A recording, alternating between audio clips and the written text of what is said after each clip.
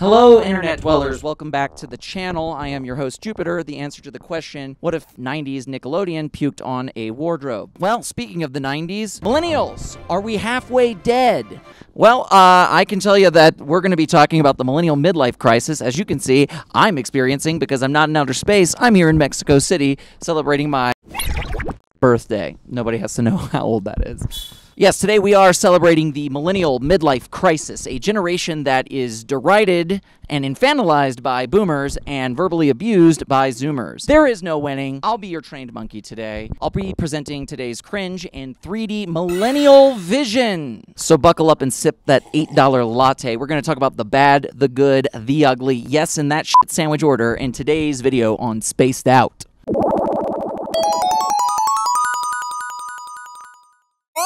First up, the bad. Millennials, we're living in a world that our parents couldn't have dreamed of. I mean, they dream of a white picket fence. We're lucky if we can afford the fence at all. In a world where, like, eating out twice a week costs more than a down payment on a house, seriously, why does it cost $18 for one person to eat? That's more than minimum wage. It's no wonder we feel like we're missing out.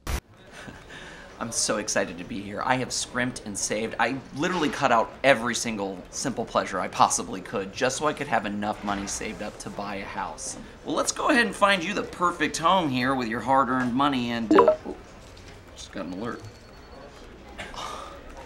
Oh, I am so sorry. It looks like the boomers have crashed the economy again. Better luck in 20 years. What? Another 20 years? Can't buy a house yet, huh? Maybe cut back on that avocado toast, kiddo. But seriously, the economy is tougher than ever. We're playing the game of life with the rules of Monopoly. Boomers handed us a world where, like, getting a college degree is basically the new high school diploma, and every entry-level position requires, like, 5 years of experience. You have to know, like, 7 languages, and you have to juggle flaming swords. Meanwhile, boomers are all clinging on to their job positions like it's the last lifeboat of the Titanic. Hey, remember when boomers could just walk into any job interview, get a good salary, a pension, and a gold watch, all because they dared to barge in on the CEO, shake his hand, and look him in the eye at the same time? Meanwhile, we get the gig economy and unpaid internships. Zero job security, by the way. They're basically making us play a game of musical chairs, but they took away like half the chairs. I remember, like, just a couple years ago, like probably like 2018, I found an AOL entry-level position online where they required like 8 or 9 years of experience. Who the fuck does AOL think they are?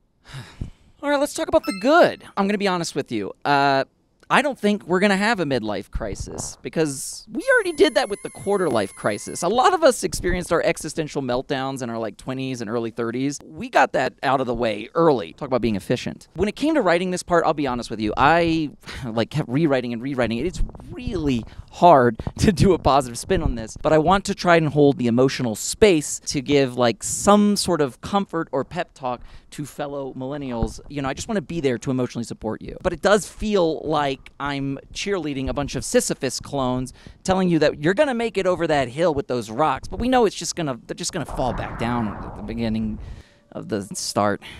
All that being said, just know that we are smashing the glass ceiling of societal expectations as a generation. We're setting the path forward for anybody coming after us in this post-internet age. Forget what boomers say. They think that we're the ones that are out of touch, but they don't know how to rotate a PDF. What they say is irrelevant, okay?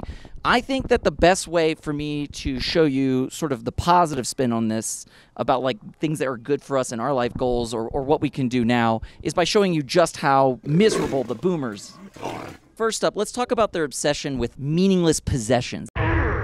I think my dad at one point told me whoever had the most toys wins. They're out here collecting gadgets and cards and houses like they're Pokemon cards. Okay, whatever, but they're gotta catch them all trophies or collecting dust on their shelves or whatever. Meanwhile, we realize that it's all about experiences. I mean, we can just like go out and like experience things and have memories, and none of that has to fit into a storage unit. A storage unit, yeah. Something that a boomer would actually try to turn around and sell to us, call it a bachelor pad, make us feel bad whenever we complain about like it not being enough space and tell us that we're too selfish to realize what we have. Meanwhile, they're exploiting the rent from us just so they can put a little extra cheese on their Whopper. Okay, secondly, we got the old hurry up, marry, breed, and settle down sort of mentality that they have. They felt so pressured by societal expectations that they had to hit their goal life posts or whatever, and when they got everything that they wanted, they realized they were completely miserable because they basically are living the equivalent of like unbuttered toast. They're saltine crackers without the salt. Meanwhile, I'm out here with no kids. I'm deciding when I'm ready to have kids, but by the way, it's financially almost never ready, right? But I feel like we can go and do whatever we want. It's like we're all living at the whim of like, I don't have a house payment. I don't have kids. I'm living in Mexico for the month for my, for my birthday and just kind of living it up. That's an experience. It would be nice to have a house, though. It would be nice to have a warm fireplace in the winter. That would be nice. Oh, okay, let's not forget, thirdly, the corporate grind. Our parents sacrificed their mental health and sanity to just climb that corporate ladder. For what? I mean, they sacrificed their happiness for their job. There's nothing sadder than that. We've got the internet. We can do remote work. Yes, they're asking everybody to go back to the office, but you can collectively say no, especially if you're in certain positions like myself. I grant it. I understand that. Not everybody can work remotely, but we can possibly just tell people no and like start setting healthy boundaries. I mean, we have more power than ever post-pandemic, and we should be using it. Okay, so the audio cut out a little bit here. I was trying to make a point because we don't stay at the same boring job for 30 years and we are doing a bit of gig work and side hustling that we actually get to experiment a little and try new and interesting and different things that kind of spices up what we can do to make money. So yeah, they might call us the participation trophy generation, but I don't know, with all the f***ing crying they do, they should be called the boo-hoomers.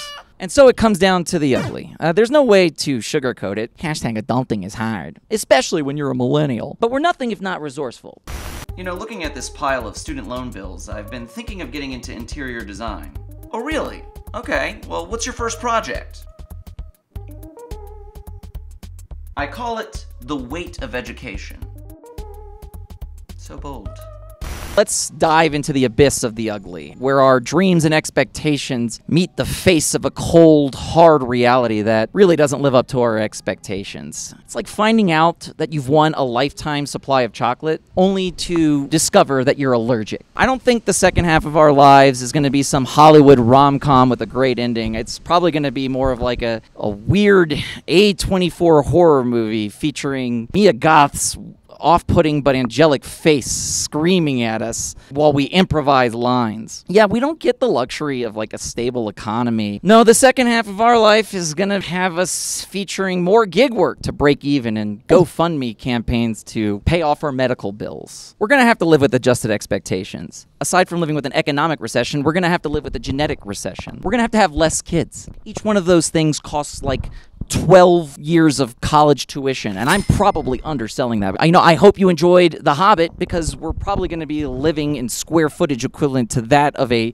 small one-bedroom apartment at the Shire, the millennials in their tiny homes. And get comfortable with just no stability. I have nothing witty to add to that. That's just a cold, sober fact. I don't know, ride a Gravitron or something. Maybe that'll help you adjust to the vertigo. Maybe we should just expect to live in like a 26-bedroom warehouse.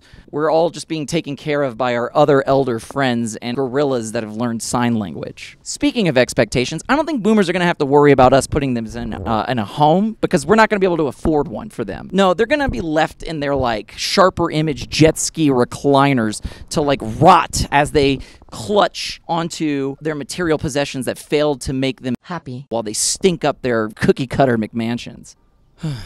So, fellow millennials, I raise to you a toast with our overpriced craft beers, of course, to say that, yeah, we may not have the traditional markers of success. We may not have the traditional fence posts of stability, but we will have memories, connections, and a bountiful supply of memes, I guess, to get us through this second half of life. And really, I guess at the end, isn't that what counts? Besides clout. Besides clout, this is a adequate silver medal. That's what counts, right? Rant over, I guess. I love you all. Good night.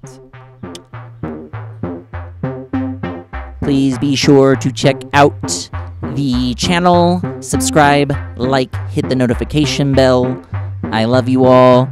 Seriously, give me a kiss before you go.